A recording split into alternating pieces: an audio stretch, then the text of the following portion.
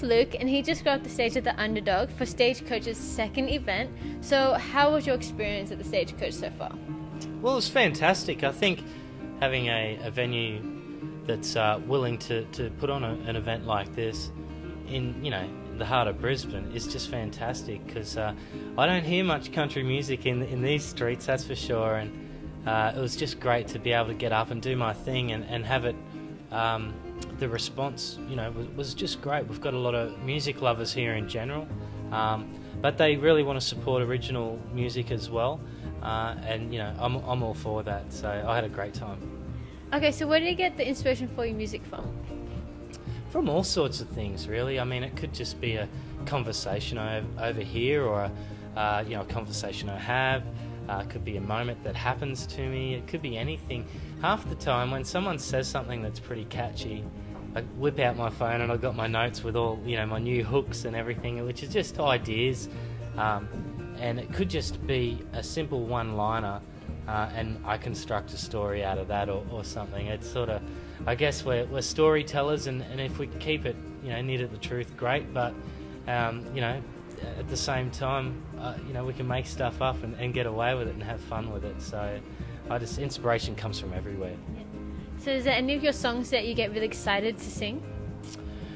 I do like singing Sacred Bones. It's a ballad, but it's a pretty significant song for me and my career. It won me my first golden guitar, and it's a true story about some Aboriginal bones that my dad found back in the 60s, and told the landowner what he had on his property, and they then got taken away for testing and everything else, and they should have just been left alone.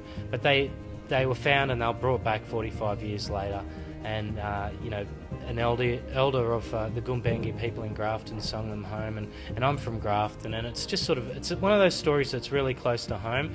It's worth telling because it happens so regularly, especially in Indigenous Australia and all over the world, when these ancient artefacts are found and tampered with. It's just not right. So, but I like singing that. I'm not a real political kind of artist. I just like having fun with what I do, and trying to tell a story, and hopefully people enjoy what I'm doing.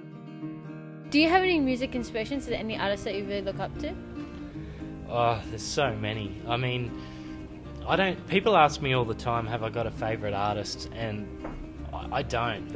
I just like so many. Have I got a favourite song? I don't. There's so many songs that I like. But see, I grew up listening to Mel Haggard and George Jones and Charlie Pride, Slim Dusty, Stan Costa, like a lot of older country music singers.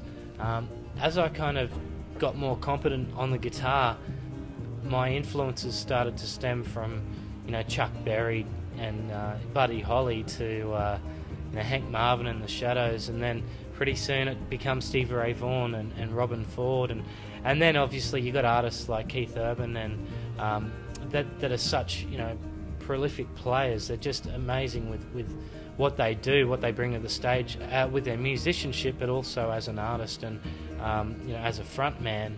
And I really look up to that. It's being, creating energy through what you're doing, and seeing that sort of, just pour out into the audience is such a big thing. And I just love the power of music in general. Yeah. Okay, so when you're not creating music and you're not singing, what are you doing?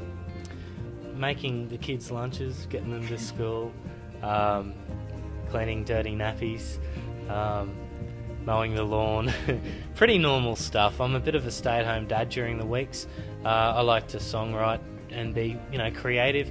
But in saying that, with my career, I pretty well do everything at the moment. I have just signed on a manager, and we've got an art agency on board and everything else. But there's a lot of hats you have to wear, and only one head you can wear them with. So if I'm not doing admin, I'm trying to push for gigs or doing festival applications or playing gigs or travelling, or there's just so many facets of what we do as musicians and recording artists, that there's never a dull moment, and you always got to keep yourself busy, because you only get out of it what you put into it. Okay, so is there anything you want to say to the viewers? You're tuned into Stagecoach, and I'm really proud to be here tonight, having a great time. And if you get a chance, get on down to the Underdog and check this show out, because it's really cool and it supports local talent. Anything like that, you got to come and check out. So yeah, that's about it. Awesome, thank you. Great.